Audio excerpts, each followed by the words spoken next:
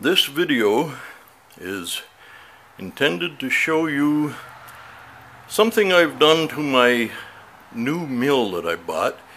It's a CX601 mill from Busy Bee Tools in Canada.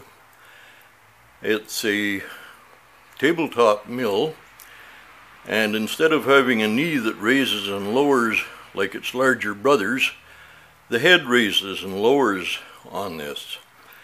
And if you see where the top sprocket is on that chain drive, that's where the handle is to raise and lower the head. And I'm not a particularly tall fellow, and I have an old injury to my right shoulder that bothers me when I reach up that high and wind that crank.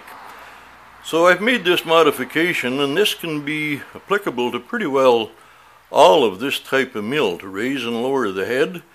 And I'm going to run it up and down and show you how well this works.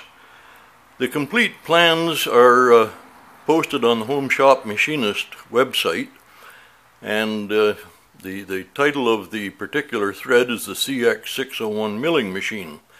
So without further blathering, I'm going to run that head up and down, and you can see how much more convenient it is with the sprockets and chains.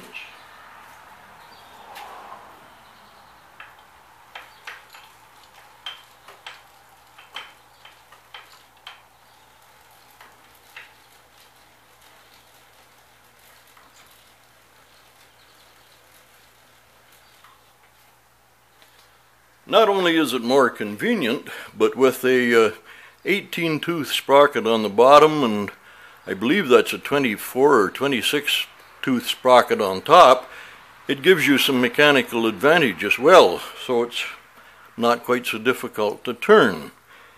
As I say, the plans for this and a couple of drawings are posted on that Home Shop Machinist website, and it's a change that I would certainly recommend for this type of mill if you're not very tall and if it bothers you to reach up at an angle to turn that crank. Thanks very much for watching.